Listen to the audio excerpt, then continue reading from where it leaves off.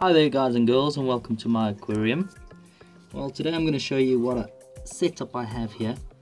First off, I have to apologize for the quality of the video. This is taken with my phone, but just a quick idea of what I have going on here. This is a 20-liter aquarium. Very simple, basic setup. Corner I have a filter, but it's a special filter I designed with a Cascade waterfall pump, and basically that pump pumps water out and onto a waterfall. This is a little Cascade waterfall, and on the Cascade waterfall I have an upside-down aquarium.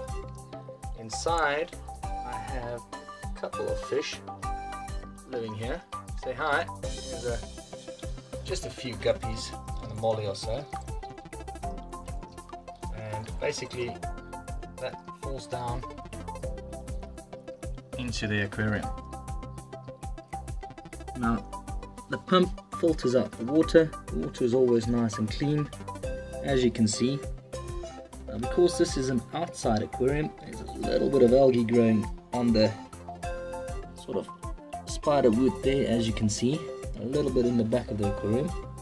But luckily I've got a few Otocinclus. Really just loving that. There's my Otto. Now with the Ottos, cleaning up the substrate, I have a couple of,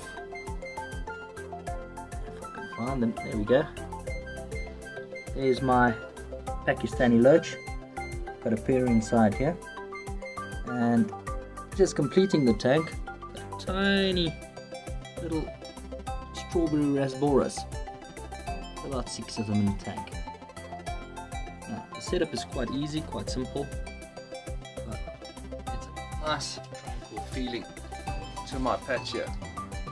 So inside here, in the middle layer of the Cascade, I've got the guppies and the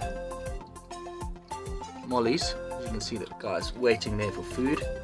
Now because it is an upside down tank, I have to feed them from below. There's a gap there below. As you can see, it's resting on the silicone piping. And an easy way to sort of make your waterfall not as loud is to use a transparent. You can get that from any shop. Basically the transparent just conducts the water down and is not as loud. Oh, there you go.